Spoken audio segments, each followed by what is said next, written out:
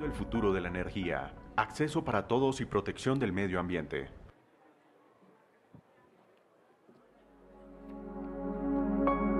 Dr. Helge Haldorsen, Senior Fellow Switch Energy Alliance. El señor Helge es director ejecutivo de Wichmann WH&M Advisory, fue vicepresidente de Relaciones con Inversionistas de Equinor, director general de Statoil México y vicepresidente de Estrategia y Cartera de Statoil Norteamérica.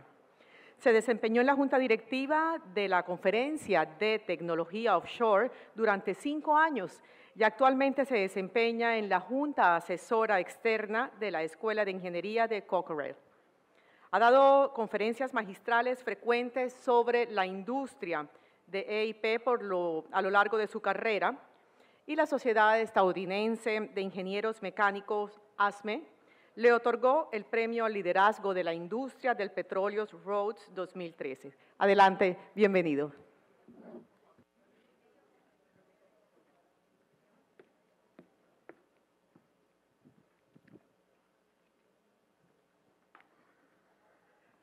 Thank you very much, and good morning, everybody. It's still buenos dias, not tardes. Thank you for inviting me to beautiful Cartagena to discuss Colombia's energy future with special focus on the role of natural gas going forward. Of course, Cartagena is also La Heroica, looking back to 1811 independence and 1815. And I think you'll agree that both independence and energy transition will take heroic efforts. So in preparation for my talk, I read the 32-page consultation document put together by Naturgas, and I think you have read it too, and it is very impressive. I called it Un mapa energético heroico para el futuro. And if you look at it, they have a compass with 4 E's around. And that is focusing on energy for all and environmental protection. And that's exactly what we have to do. We have to do both things. And gas can help us do this, as we have talked about in this conference. And then we have to see how this becomes part of Colombia's plan going forward to 2050. It's important to have a dream for the future. And your great writer, Gabriel Garcia Marquez, says, it's not true that people stop pursuing dreams because they grow old. They grow old because they stop pursuing dreams. October 5 was the start of this conference, and I love history, and anytime I speak, I look at what happened on this date. Look at hero in Heroica, and I thought, do we have any heroes on October 5? It's a sad one, because we lost Steve Jobs on October 5, 2011, but we did not lose some of his quotes. You have to be burning with an idea or a problem or a wrong that you want to right. And that's exactly what we want to do. And what is creativity? It's just connecting things. So let's be curious and collect things to connect during the rest of the Congress, as we have done so far. This is a lady in South Sudan. She has spent 5 hours collecting wood and dung to make food for the family. Look at the fumes hitting her face. She cannot go to school because she has to be home to work. And we want 0 people on the planet to have this type of life. I think you agree. At the same time, and we've talked about this in the conference in every section, we are trying to do for the globe an energy transition. We are trying to go from higher emissions to lower emissions. But right now, of course, fossil fuels is behind 82% of the energy that we are using. So the goal for the planet is to be below plus 1.5, as we've talked about. But we have to do both these things. We can't just focus on one and not the other. And the number is always staggering to me. How many people do we have on the planet? of the 7.9 billion people who have a difficult time because they need clean, affordable, and reliable energy. We're talking about 2.6 billion people, right?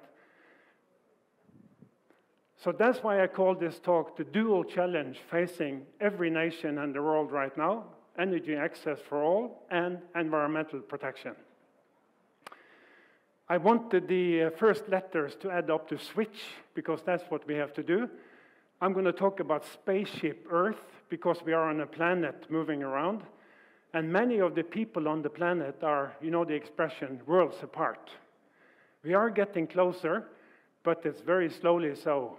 So we have to intensify pollution and emission reduction while teaming up to deliver affordable and sustainable energy for all. It's important to have critical thinking and a civil dialogue to find compromises, because it's a very difficult thing to do. And then at the end, we'll go to the home stretch and the takeaways. But first, the big picture, and then the details. So here we are. That little blue, number 3 from the sun, that's you right now. We are moving around the sun at 107,000 kilometers an hour. I'm not kidding. That is the speed that you have right now. And that is 40 times the speed of a bullet leaving a gun. That is your speed now. If you send up an astronaut in space, regardless of political persuasion, they get what's called the overview effect. They look back at the planet and they get a feeling of awe for this spaceship going around, right? They get a strong sense of responsibility for everybody. So my job now is that for the next 30 minutes, I want to turn you into astronauts so that you have this feeling, looking back on planet Earth. This is my proxy of spaceship Earth. This helps me to think in a little different way. So this is planet Earth, and on deck, you have 195 nations, adding up to 7.9 billion people. And they are all under a leaky dome. You know, CO2 and methane will escape, but it takes hundreds of years once you send it out, right? Many do not have what we take for granted. Many of them lack affordable and reliable energy, and everybody has a grave concern about local pollution and for the planet when it comes to climate change. So what does all head of nations want? We heard the president of Colombia yesterday. He wants human flourishing for all 52 million in Colombia and no poverty. He wants energy security. He wants clean air, land, and water. On the planet today, we have 215 million companies. Some of them are members of Naturgas. So now I put the flag of Colombia next to the flag of my country, Norway, because as you know, we are two very friendly nations going forward. I'm going to talk a little bit about that in a while. So who is the captain on this ship? We need a reliable global authority that is respected. And I think you'll agree that the UN and the IPCC, many are trying to be that reliable captain of spaceship Earth. But let's look first at what's happening in the atmosphere under that leaky dome. Here you see CO2 emissions since 1750, up to almost 37 billion tons in 2020, and it's still increasing. You see the rich nations, they are going down, Europe and North America. You see Asia, because of population growth and economic development, look how much of it is coming from Asia. And then focus on Africa and South America, a tiny part of emissions are coming from those two big continents, right? If you look at the cumulative CO2 emissions, this is what you see. We have emitted 1.5 trillion tons under the dome. You see the top 3 is the big ones contributing. Africa 3% and South America only 3%. IPCC, the last year and a half, put together 3 reports that summed up the state of things when it comes to the atmosphere. Greenhouse gases up, temperature up, extreme weather up, poverty and pollution still there, and we are not on a trajectory to deliver on the Paris Agreement. And this made, of course, the chief of the UN say, this is a code red. We have to really do something. And that was the input to COP26 in Glasgow, as you recall. And the takeaway from all that was that human-induced climate change, poverty and pollution affect the lives of billions of people. Those least able to cope are the hardest hit and will be so going forward. 4 of 5 lack affordable and clean energy, and we are too slow to act to do the right thing. But it's still possible to deliver. Now we are ready for COP27 in Egypt, where all the nations will come back with new goals for emissions reductions. Not everybody agrees with this alarmist view. Somebody is saying, like this guy with false alarm, Björn Lomborg, a very respected scientist, how climate change panic costs us trillions, hurt the poor, and fails to fix the planet. He is saying we have to do a lot more R&D on renewable, get the cost down, and then everybody will stop using coal, oil, and gas. So that's his take. Then you have a guy who was, he's a professor, he was in the Obama administration, Mr. Kumin. He is calling his book Unsettled. He is saying there's a lot of uncertainty about how damaging the climate change really will be. So if we don't do 1.5, we come in at 2.5. You know, many books are saying that's the end of the world. And he says, well, that's not settled. So I just wanted to have both sides of the argument with you. One saying this is code red, others saying something else. Meanwhile, spaceship Earth is going on to 2050, right? So what is happening between now and 2050? We heard it in the previous session. We're adding 2 billion people. We're going to be 10 billion people in 2050. We add 75 million people per year. 1.5 Columbia coming in addition every single year. Energy demand will go up 50%. The global middle class, those with more money to purchase things, they grow with 140 million per year. Number of cars will double. Percent of us living in cities go up. And look at the last one.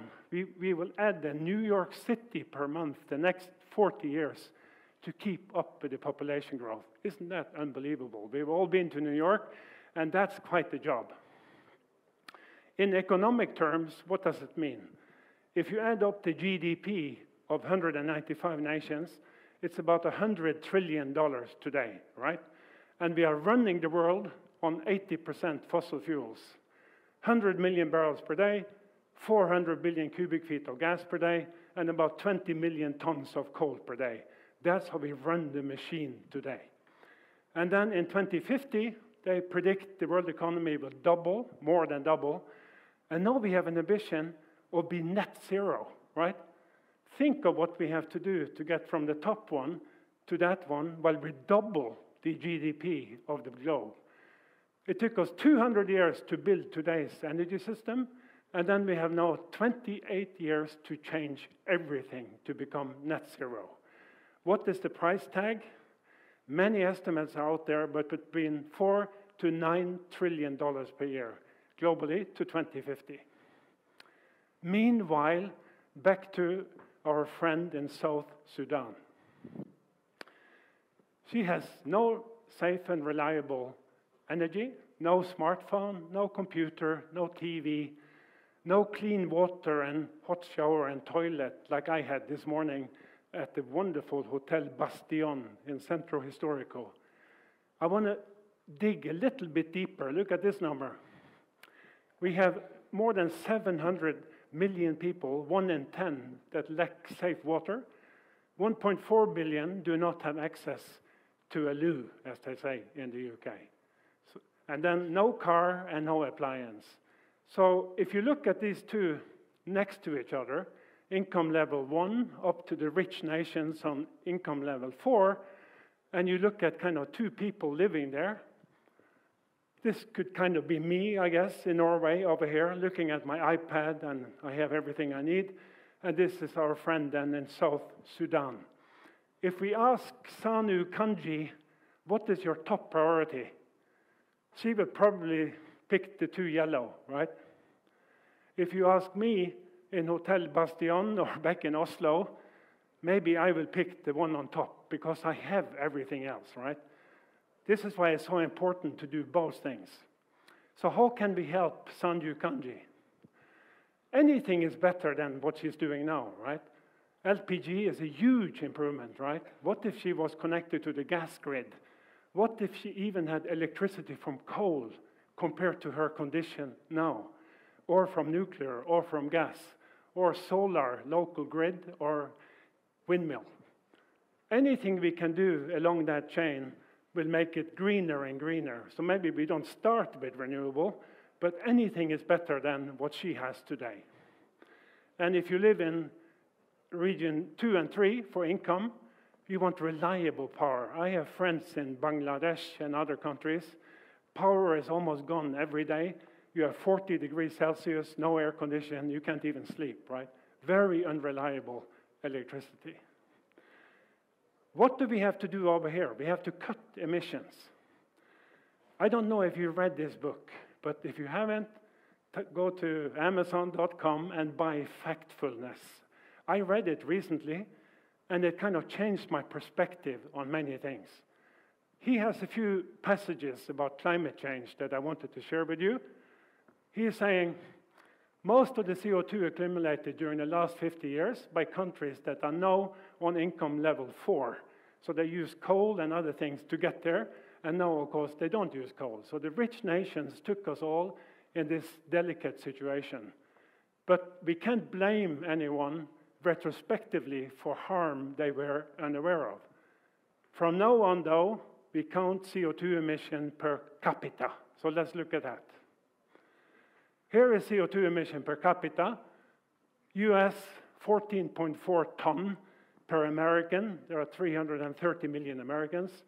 China, half, 7.1. South America, 2.1 on the average. And Africa, 0.7.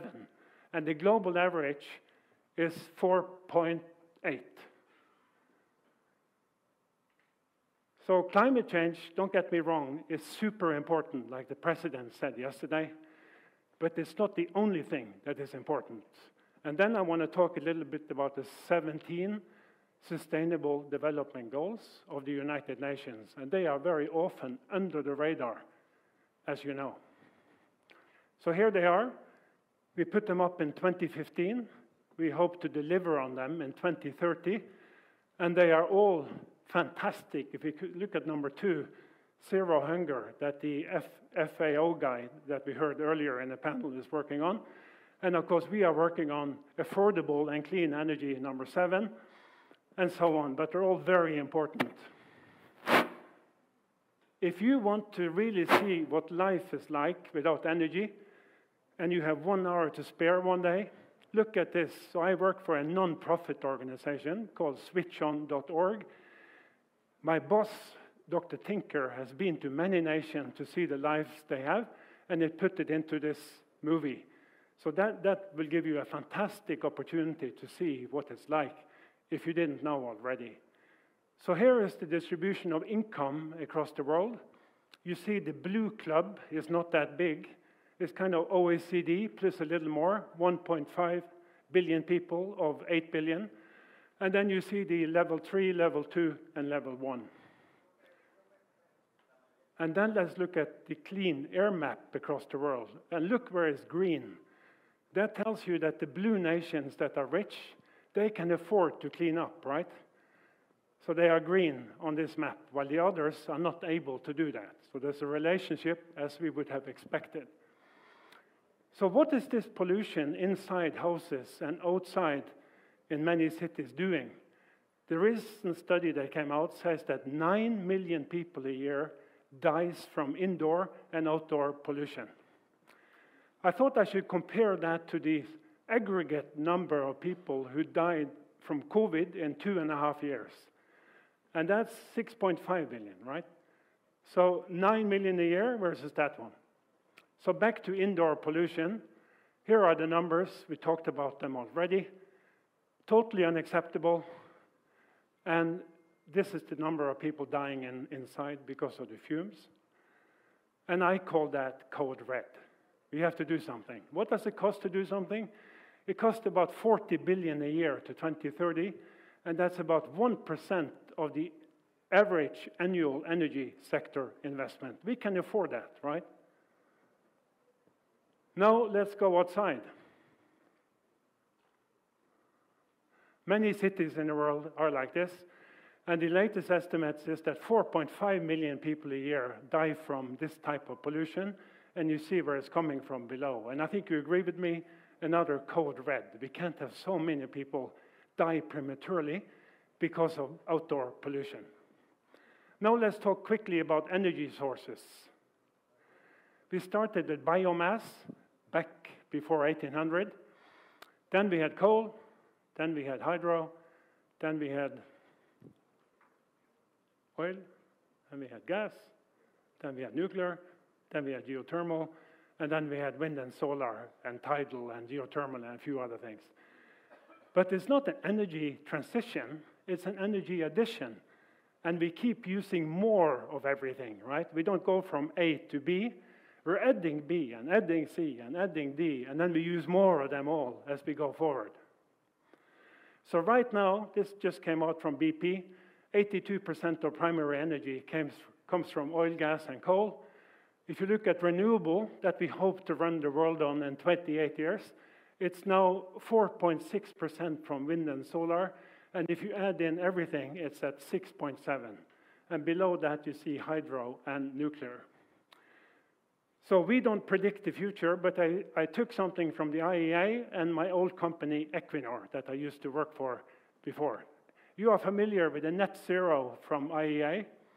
And they are saying that to reach net zero, we have to cut gas by 50, oil by 75, and coal by 90% in order to come in at 1.5. It's a backcast, not the forecast. We don't need any more oil and gas fields, and we don't need exploration, according to this report from the IEA. If we go to Equinor, they are saying they have two scenarios. They have one called walls, the black one, small incremental changes like we see today, and then they have bridges, which is a radical change scenario that takes the world to below 1.5. But look at the error bar. Look at the difference between the two, right? And nobody quite knows where we will end. So this is the type of uncertainty that the previous panel talked about. It's a huge uncertainty. One has a peak in 25, and one has a peak in 41, and nobody is sure. It depends on policy, technology, consumer behavior, and many other things. So a couple of words about gas. Most scenarios on gas says that it will play a very important role in the transition. It lowers emission a lot compared to coal. And many governments want to reduce fossil fuel, but they like the way gas can be a base load up against renewable, like sun and wind. Because gas is there when we have a drought, so hydro is not so good. No wind, no solar, well, then we have gas. And if you put CCS on it, then of course emissions are zero as well. What about oil? These are the two scenarios for oil. Right now we produce about 100 million barrels a day. And look at the estimates in 2050, almost the same, just down 19 million barrels, right? But look at the other one, we're down to 25 million barrels a day. And the big one taking us down is that we go from internal combustion engine cars to EVs. EVs need batteries. This is a Tesla battery stack. Let's look at batteries. This one needs 7,000 batteries. Today we have 1.4 billion cars. If half of them were electric, that's 700 million cars. Then we need 4.9 billion batteries. That means we need 250,000 batteries per minute for 37 years. If you are like me, I'm thinking that's quite the tall order to deliver on, right? And where do we get the stuff that the batteries need. It was addressed earlier in 2 panels, but one EV battery like this is more than 500 kilo. Look at what you need with lithium, nickel, manganese, cobalt, and so on, right? It adds up that you have to do mining of about 200 tons just for one battery, right?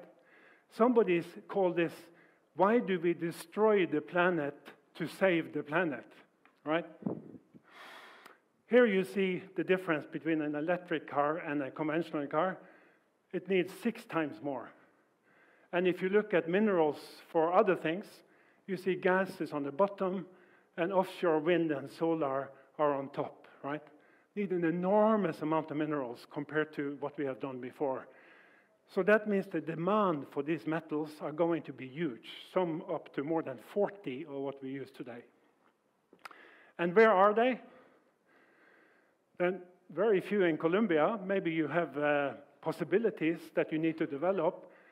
But look at this one. Where are they processed? Look at those percentages, right? That's kind of putting all your eggs in one basket, as we talked about earlier. Nothing wrong with China, but that's not diversification. So we're seeing a complete rethink now of the supply chain. Should we start doing more in the country? Should we diversify to get 2 or 3 rather than just 1? Should we team up? We heard about regional integration earlier today, and I think that's a good one. You make kind of a metal NATO, right? And an electric power NATO that 5 nations team up and do much better together. This is a huge debate going on in every country right now. I wanted to give you this cute example, going from horse to car. There's something called the Great Horse Manure Crisis of 1894. Cities were drowning in horse manure. In London, there were 50,000 horses. In New York, 100,000 horses. And they put 1 million pounds of horse manure on the street every day. And the Times of London were writing, in 50 years, every street in London will be buried under 9 feet of manure. It seemed like civilization was doomed. We can't live in cities. But look what happened. This is a picture of Fifth Avenue in 1900. I called it Spot the Car. Thousands of horses and just 1 car. And then look at the same street just 13 years later. Now we say, spot the horse, right? Isn't it amazing? Just in such a short time we can do this.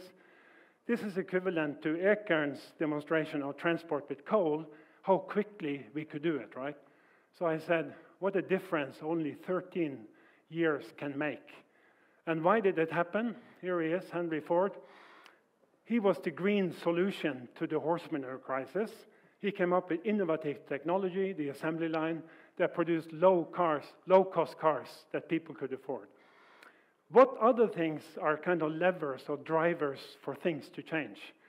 It is, of course, when going green is cheaper than not going green, like heat pumps, if you have good and affordable clean electricity, policy regulations like CO2 tax, incentives with tax breaks, and then the consumer behavior from companies, circular economy, and low-carbon foods for you and me.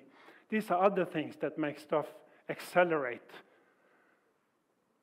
What about companies like Ecopetrol and companies like Equinor in Norway? What is ENP 2.0? How do they have to change? Well, they have to optimize in a different way. And we heard it already from Felipe, the CEO of Ecopetrol. They are working on cutting scope 1 and 2. That is, eliminate leaks, stop venting and flaring, electrify operations. Some even include scope 3, and they want to become net zero. So that's on top of the agenda for companies. And then they are looking for what they call advantage basins to explore in. It has to be good potential. It needs to be renewable nearby. Look at the solar next to the pumps. Maybe we need to be able to inject CO2. Maybe we can make hydrogen. And then we have to have low-cost oil, advantage barrels, right? With low carbon intensity, kilo CO2 per barrel produced, and a low break-even. And then finally, we want to try to avoid geopolitical risk. So that's the one slide I have on ENP 2.0. When it comes to what happens in the companies, they need to be digital and high-tech. There are sensors on all the wells, so we can remotely see what's going on. Artificial intelligence, machine learning, and automation. That is exciting for young people to join this type of industry. And then somebody told me to include my prediction of the oil price. This is my prediction of the oil price to 2050 from today. It's going to go up and down. I don't even know where we are today. Are we here? And then, like Ekern said, heading for 100 by Christmas? Or maybe we're over here. Sorry, so we have a long cycle.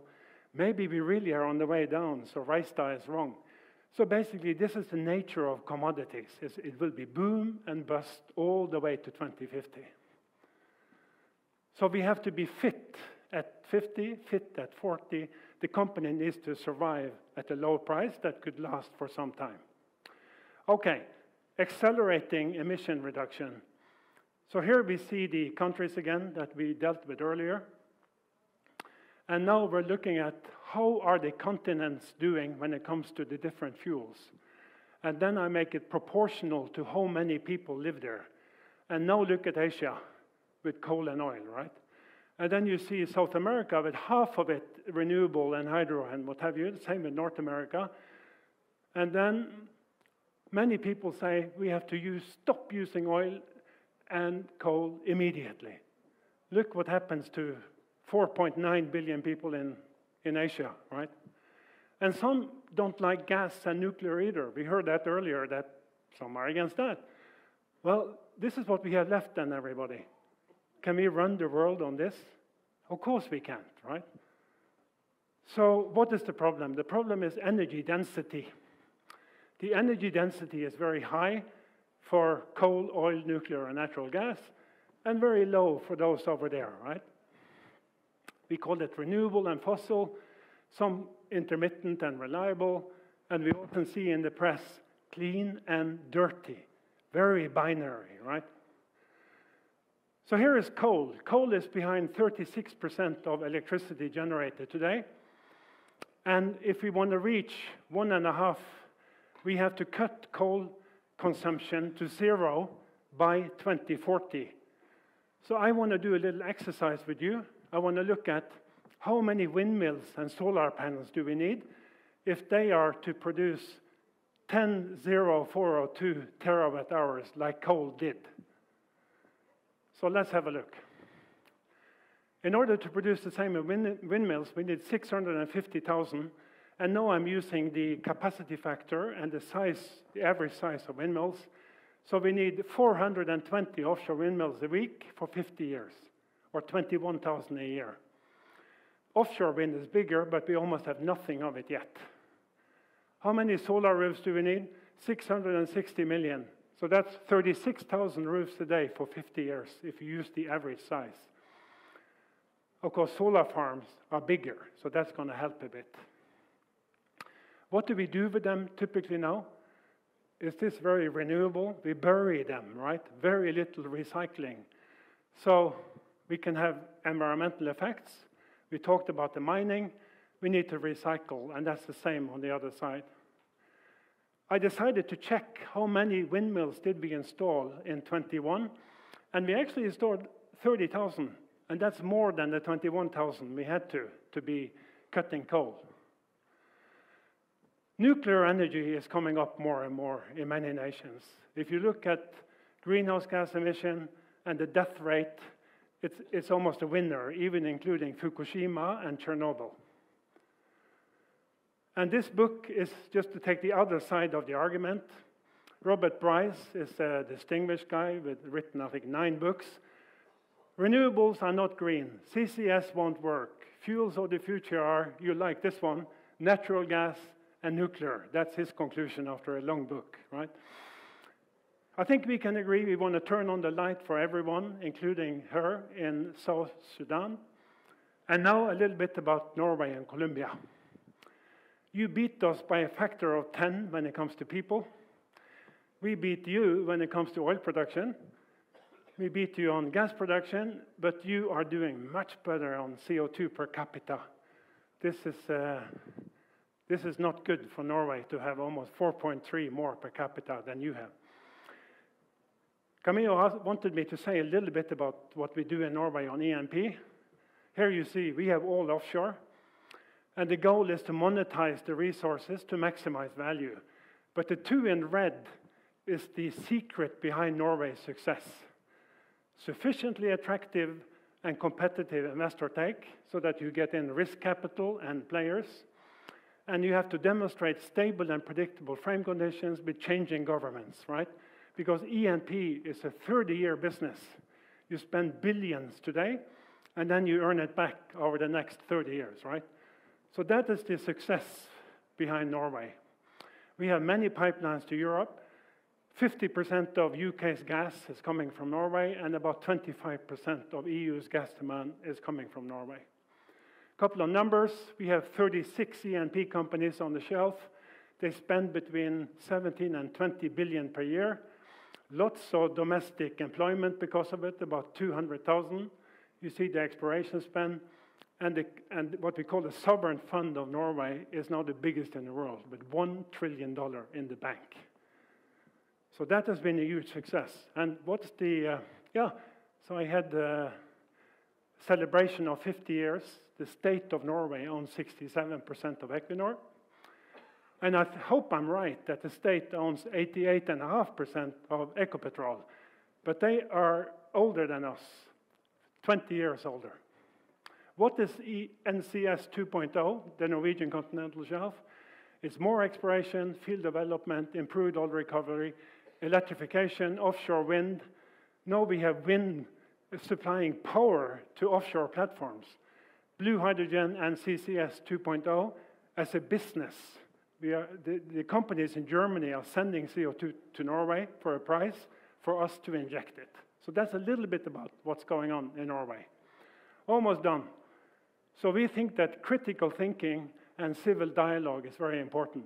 Energy is a very complex thing, full of dilemmas, never binary. We have to find trade-offs and compromises. When you navigate energy, you must be objective and factually complete and look at the full life cycle of what's happening.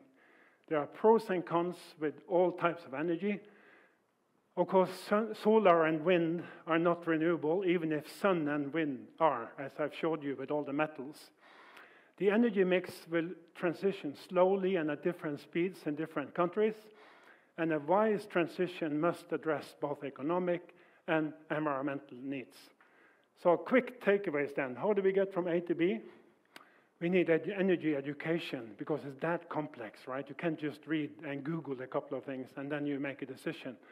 And young people today, 10 years, they're going to be 25 and 37, and then they're running Norway and Colombia. Next, critical thinking and civil dialogue. Courage in politics and ingenuity in policy, because there will have to be compromises. R&D and innovation and incremental improvement of everything we do. And government and business collaboration is super important for efficiency, speed, and scale. And then our behavior as a company, as a business, as a bank, all this is super important. And then global solidarity. The rich nations have to help those with not much money. And finally, on the bottom, we need a diverse energy mix because it boosts security and resilience. So no simple solutions. It's all solvable if we act together. Let's not leave anyone behind, particularly not our friend in South Sudan. I know that this is what you do. You help in Colombia make available affordable, reliable, and sustainable energy. So you have the right to put this in your CV when you describe what you do for a living. I'm changing the world for the better. I'm changing Colombia for the better. So this is Camillo and me. We were here in Cartagena 11,000 years ago. We had the beard sitting by the fire. And Camillo says, Helge, look at that beautiful moon. I wish we could go there. And I said, Camillo, are you crazy? We can't go to the moon. All we have is flint arrowheads, which is true. That was the most high-tech on the planet at that time. But then we did, right? It's unbelievable when you see those two next to each other. But it takes leadership, big dreams, and a vision for the future. And I think we have that. So I think we can do energy for all and environmental protection and erase together the im so that it is possible. Now I get music. The future is not a gift, it's an achievement, right? You know this song. So with that, a picture from Norway. Thank you so much.